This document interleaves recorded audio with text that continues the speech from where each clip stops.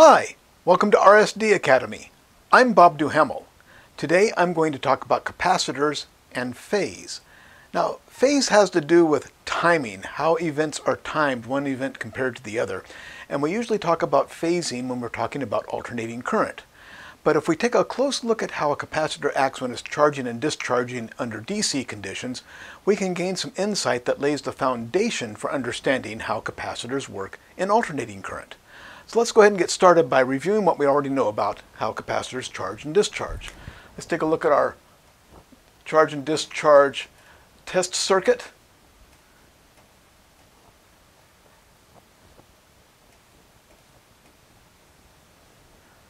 So we have a capacitor, a couple of switches, and a battery and a resistor.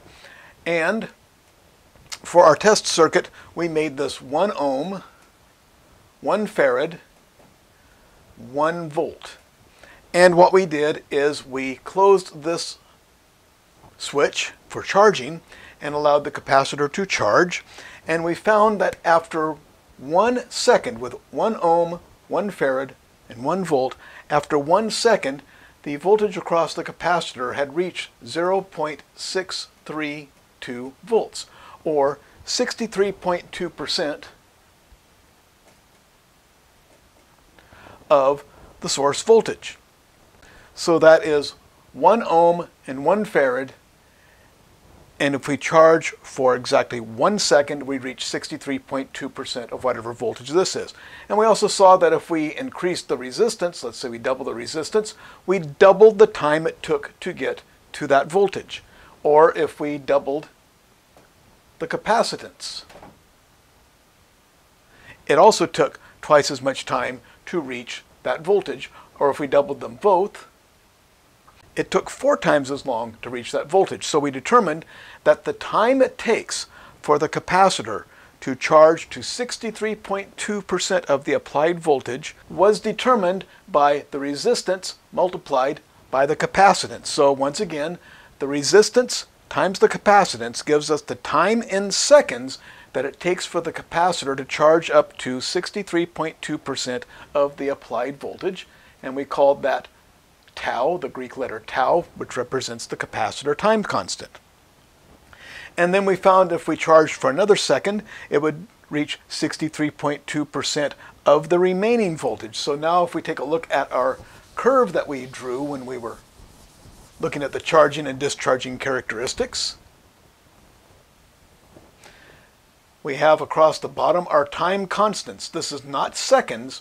This is intervals of time it takes to reach 63.2%, which again is tau, Greek letter tau for the time constant, and that's determined by R times C. So if it's 1 ohm and 1 farad, each of these will be 1 second. So there's 1, 2, 3, 4, and 5. If we change the capacitor or the resistor, these are some other times. For example, again, we double the capacitance, then this is 2 seconds, 4 seconds, 6 seconds, etc. So that's the intervals of time it takes to reach the 63.2%. And up here is 100% of our source voltage. In this case, it was 1 volt. So that 100% would be 1 volt. Here's 0. And let's see, right about here, 25%. About 75%. And 25%. Yeah, let's try that again. How about 50% right there? Okay, so there is our scale. And we found that if we closed the switch for exactly 1 second, assuming we had 1 ohm and 1 farad, after 1 second we had reached 63.2%. Or if it was some other capacitor or resistor combination, we would have some other time. But after that 1 time constant, we reach 63.2% of our voltage. So that's after 1 time constant. After another time constant, we reach 63.2% of what's left over. So that's going to put us up somewhere right about there after our 2 time constants. After 3, we are up here, another 63.2% of what's left over. I'm not giving the actual numbers because, first of all, I keep forgetting them. And if you need to derive them, you can always calculate it out knowing that each time, for each time constant, you reach 63.2% of the remaining voltage. And so eventually we get down to 5 time constants, and we have reached 99.1 or 2% of the source voltage. And at that point, let me get that out of the way, it can't charge anymore, so we basically flatline. So if it's a 1 ohm and 1 farad, this takes 1, 2, 3, 4, 5 seconds to reach there. If it's 100 ohms and 100 microfarads, it happens in a couple of milliseconds. Zoom, happens really quickly. So that's what happens during the charge. And then we also determined that if we have the completely charged, I'm going to see if I can squeeze this in here. I want to make a point. I'm going to do this after 5 time constants, but I could do it any time. Once we have charged, we stay charged, and at some point I'm going to flip the switch that causes the capacitor to discharge, and we found that after 1 time constant we had lost 63.2%. So I'll put a little minus sign there. We lose 63.2%. Where does that leave us? At, should be a lot lower here, about 36.8%. So right about there, would you say? So we flip the switch and start discharging. In 1 time constant, we lose 63.2%, leaving us with 36.8%. And each time constant, we lose another 63.2%. And then after 5 time constants, we are down to 0 volts again. So that's the charge curve, and that's the discharge curve, and they're mirror images of each other. And it doesn't always have to take this shape. Remember, this could be flatlined for any amount of time, minutes, hours, whatever, and this starts when I start the discharge curve. So it's not this relationship of when this starts has to do with when I start the discharge, not anything that's always looking the same way. Okay, so that's what happens with the voltage. What happens with the current? Well, let's erase this. And let's take a look at the way the capacitor acts with respect to the current flowing through the capacitor. So I'm going to just draw the part of the circuit we need for this. The capacitor. I'm not going to draw the discharge circuit because we don't need it just yet. So let's make this once again 1 volt, 1 farad, 1 ohm. Okay, so we're going to close the switch and start charging the capacitor. So what happens when we first close that switch? We get a surge of current flowing into the uncharged capacitor. And we're using conventional current, so that's basically we're looking at positive charges moving in this direction. So those positive charges start piling up on this plate of the capacitor, and they drive positive charges away from the other side. So we're piling up positive charges here, driving them away, so this becomes more positive than this, or better said, higher voltage and lower voltage. So we end up with a polarity where this side is positive, this side is negative, and we start to build up a voltage on there. But let's look at what happens at the moment we flip the switch. So let's erase this, redraw the capacitor here, and we're going to flip that switch, and at that moment current starts flowing into the capacitor, and at the same time current flows out of the capacitor. So a surge of current is going in, a surge of current is going out. Looks to me like current is flowing right through the capacitor. Of course it's not. The electricity is piling up on this side and being pushed off on that side. But sure looks to me like current's flowing through the capacitor. So what does the capacitor look like right now? It looks like this. A short circuit. So at the moment I flip the switch, the capacitor looks like nothing, just looks like a short circuit. And so we have a surge of current going through. How much current is that going to be? Well, it's not hard to figure out. We have 1 volt and 1 ohm, and so we are going to have flowing through here 1 amp of current. Now let's take a look at what happens after 1 time constant. Let's put the capacitor back in there. And after 1 time constant, what has happened? This has built up enough charge that we now have 63.2% of that voltage, so it's 0.632 volts across that capacitor. And let's get this out of the way. So, how much current is flowing through that capacitor? Do we have enough information to figure that out? Well, not quite, but we're close and we can get the rest of the information we need. So this is 0.632 volts. That is 1 volt. What does Kirchhoff's voltage law say about the distribution of voltage through the circuit? It says that that voltage will be distributed proportionally among the components. So I have two components, 0.632 volts here. Where's the rest of the voltage? It has to be here. So across the resistor, I have 0.368 volts. And if I add those together, discounting any rounding errors, that's going to add up to 1 volt. So there's Kirchhoff's voltage law. It doesn't change. At the time that we reach one time constant, in this case 1 second, I have 63.2% of my voltage here and 36.8% of my voltage here, adding up to 100% of the voltage there. So now I know I have 0.368 volts and 1 ohm. What's the current through there going to be? Well, if you know your voltage, you divide into it. So 0.368 divided by 1 equals 0.368 amps, or 368 milliamps. So now I know what current is flowing through that capacitor. So when I first flipped the switch, I had 1 amp. But when I hit 6.32 or 63.2%, or 0.632 volts, now I have 1 volt pushing this way, 0.632 volts pushing that way, and so I no longer have as much current, so my current has dropped down to 36.8% of my original, which was 1 amp.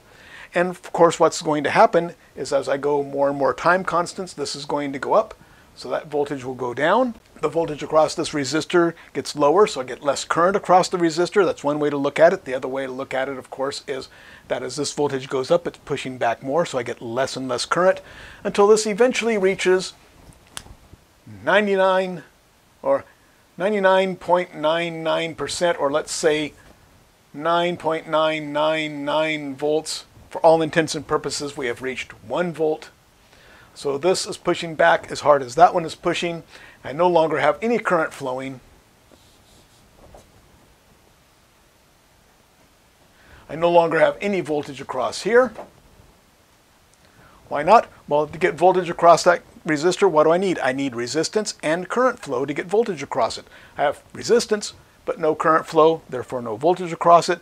So I have 1 volt here, 0 volts here, adds up to 1 volt. Kirchhoff's voltage law is still working. But now what does that capacitor look like? It looks like exactly what it is.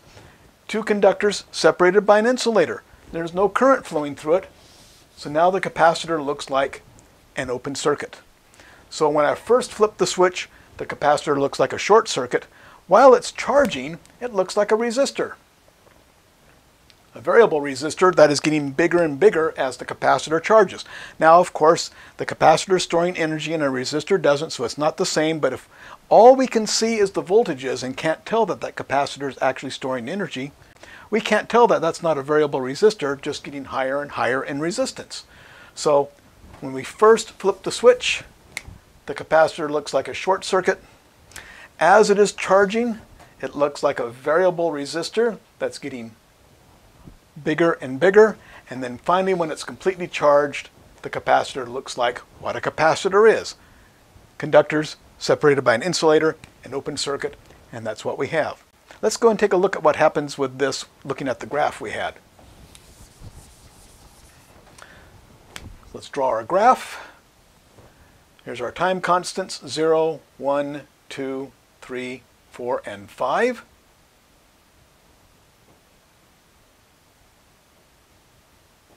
Here's our percentage of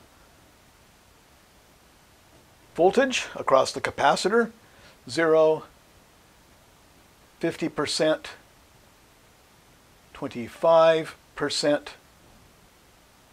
75%. And let's look at the voltage as it charges after one time constant. It's going to go to 63.2, so what do you think? Right about there? After 2 time constants, it's going to go 63.2% of what's left over. So what about right about there? 3 time constants, another 63.2% of what's left over.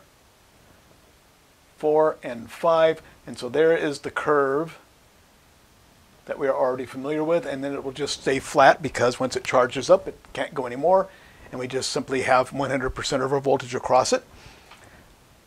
The current, remember when I flipped that switch, the capacitor looks like a short circuit, and with 1 ohm and 1 farad and 1 volt, I get a 1 amp of current. So let's put that up here in red.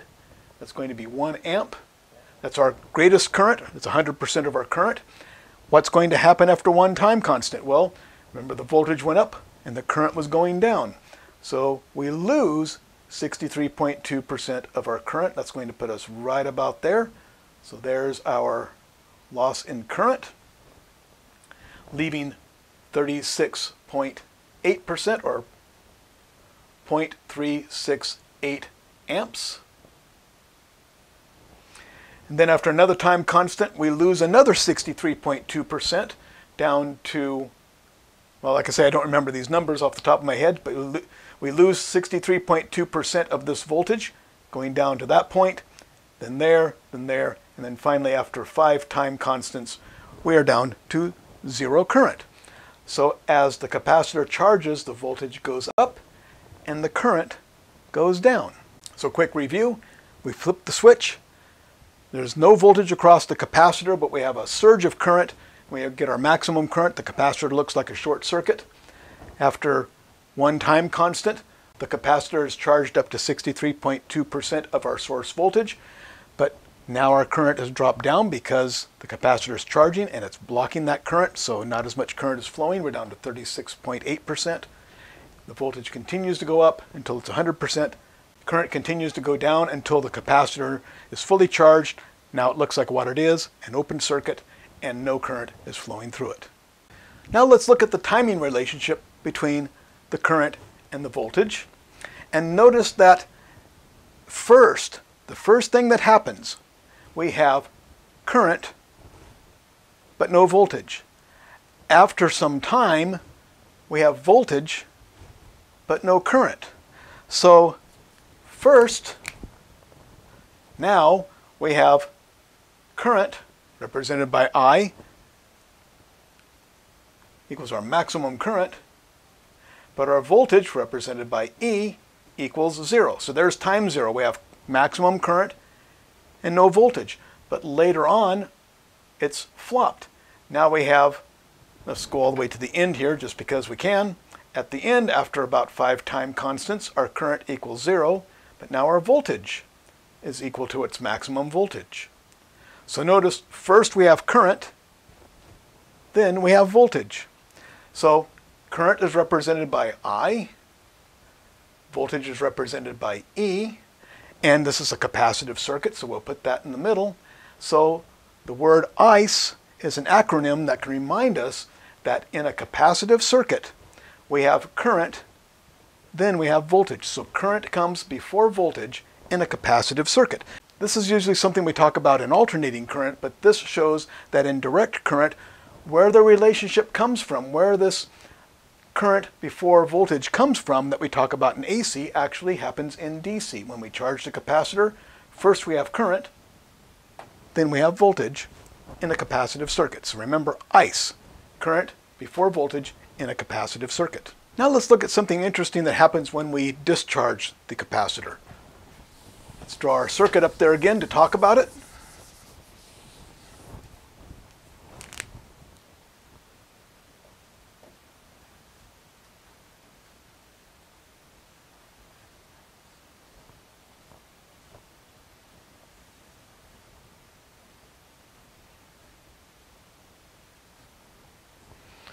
One volt, 1 farad, 1 ohm, and this is down so the capacitor is fully charged.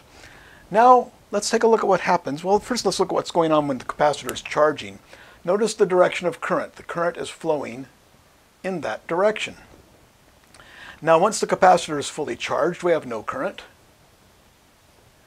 Now let's open this switch. And there's no path for the current to flow, but now we're going to close this switch. Now this capacitor is going to act like what? It's going to act like a battery. Now, of course, it's not the same as a battery. It doesn't have the chemical energy store that a battery has, so it won't last nearly as long, but it just looks like a battery that discharges very quickly. So what's going to happen the moment we close that switch? Well, the current's going to flow from positive to negative, once again, conventional current. So the current is going to flow in this direction. So when it was charging, the current was flowing in that direction.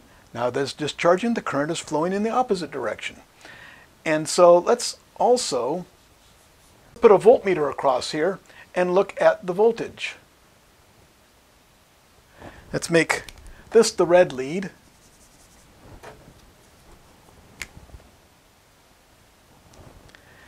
And that the black lead. So what's going to happen when we're charging?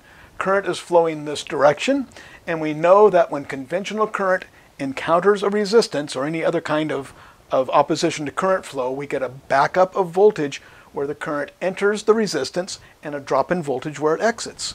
So we get a higher voltage here and a lower voltage there. Therefore, that is positive and that is negative. Remember, positive simply means that this voltage is higher than that voltage. So a positive voltage is simply a higher voltage than some other voltage that we call negative. So positive to negative, because the current's flowing in that direction. But then when we discharge, the current is now going the opposite direction. So what do we see?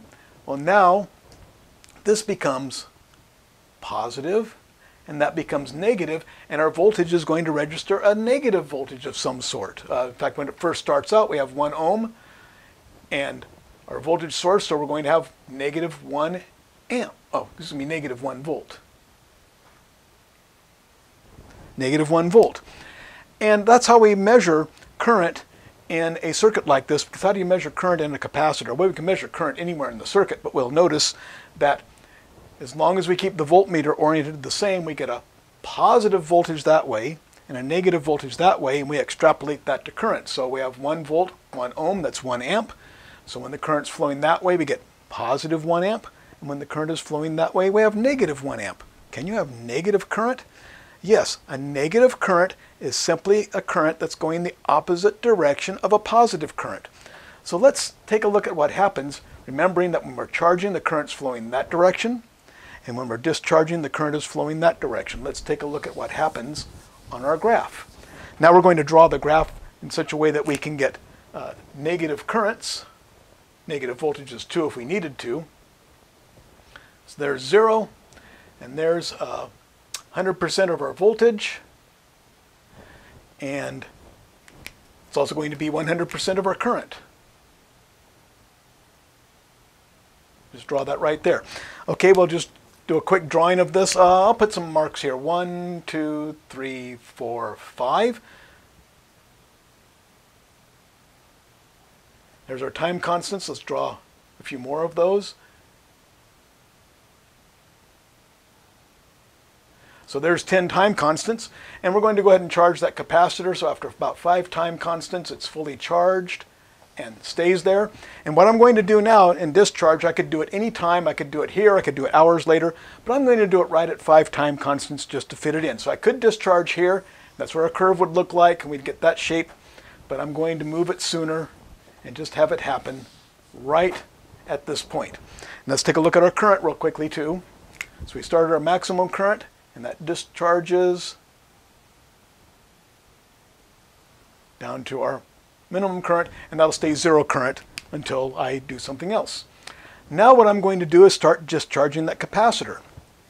So the voltage is going to start dropping down after 1 time constant. After 1 time constant, we lose 63.2%. Really need to go further than that. Another time constant, more, and eventually our voltage goes to 0. What happens to our current? Well, remember, when we were fully charged, how much current did we have? 0. Now we're going to flip the switch. What happens? Draw it down here real quickly. That capacitor, let's draw it as a capacitor. Put our switch here. We close that switch, and what's the capacitor look like? It looks like a battery, and so we get a surge of current. So at the moment we flip that switch, we get a surge of current. Does the current go back up? Well, we could if we were talking about absolute current, but we're talking about positive and negative current. So we're going to graph our negative current as going lower than zero current. So the current suddenly drops down to minus 1 amp, assuming that it's assuming that we had a 1 volt battery and we have a 1 ohm resistor. So it suddenly jumps down to minus 1 amp, and then as it discharges, it gets less and less negative and approaches 0 amps. So when it's charging, first we have current and no voltage, then we have voltage and no current. Then when we discharge, our voltage drops down and our current drops down and eventually reaches 0. So that's an interesting thing that happens as we get negative current. Now I could have drawn that as a positive current, then I'm talking about absolute numbers, and I don't want to get into mathematics and all of what that means, but to be practical, since the current reverses direction, we call that a negative current, so I'm going to put that there. And now if we use an oscilloscope, we'll talk about oscilloscopes in the AC course, but an oscilloscope gives you a picture of how voltage changes over time. And lo and behold, remember how we measure the current? We have the resistor and the capacitor, put the little switch here, and we put a voltmeter across here. It's a funky looking voltmeter, there it is, volt. And we measure the voltage and extrapolate the current from that. After all, what does a digital voltmeter do? It measures voltage and then you extrapolate the current. So we measure the voltage and extrapolate the current, and when it's charging, the voltage is positive. When it's discharging, the voltage is negative. And since an oscilloscope gives you a picture of the voltage, this is exactly what you would see on an oscilloscope. The voltage across the resistor, and therefore the current from the capacitor, will start high, positive, go down to 0, then flip polarity, and then go back down to 0 again. So this is actually what you would see on an oscilloscope if you measure the current using this method. So just a quick review. If we draw that circuit again, I'll draw it over here and hope it's big enough for you to see. Here's our battery, our switch, resistor, capacitor, and discharge switch. So when we first start charging the capacitor, we flip the switch. The capacitor looks like what? It looks like a short circuit. After charging for a while, it looks like a variable resistor that's getting greater in resistance. Of course, again, it's a capacitor, therefore it's storing energy, so it's not a resistor. But if all we can look at is the voltages and the currents, how can we tell the difference? So while it's charging, it looks like a variable resistor that's getting more and more resistance. And then once it's fully charged, the capacitor looks like an open circuit. So when we close the switch, it's a short circuit. After it charges, it looks like an open circuit. As far as the current is concerned, when we first close the switch, we have a surge of current. So we have our greatest current when we close the switch. And the circuit is essentially this battery and that resistor. That we can calculate the current from the battery and the resistor. As it charges up, the current gets lower and lower and lower. And eventually, when it's completely charged, we have maximum voltage and 0 current. Then when we discharge, the current reverses direction. Therefore, we have negative current. We suddenly have a surge of current again, but the voltage and current come back down together as it discharges. Now, alternating current, we would essentially do this over and over again, except we actually flip the polarity of the voltage source, which changes what things happen here, and I don't want to get into that now because that's for the AC course. But this gives us an idea of why, in alternating current, the current and the voltage act the way they do when we have a capacitor involved. So as usual, if you think this video was useful and informative, please give me a thumbs up down below. It really helps the channel and helps people who are looking for these kinds of videos find them. And please keep those comments coming. I really appreciate them. I wish I had time to answer more of the questions. I just don't have much time. Sometimes other people answer the questions. I answer as many as I can. But that also helps the channel a lot. And if you would like to help put these videos online and make RSD Academy possible, you can go to patreon.com/join/RSD Academy and pledge your support. And a big thank you to my patrons at Patreon. And don't forget that RSD Academy is a free online vocational school where you can study electronics technology and prepare for a career as a certified electronics technician. Again, a big thank you to my patrons at Patreon and to everyone for watching. And don't forget the ice. The voltage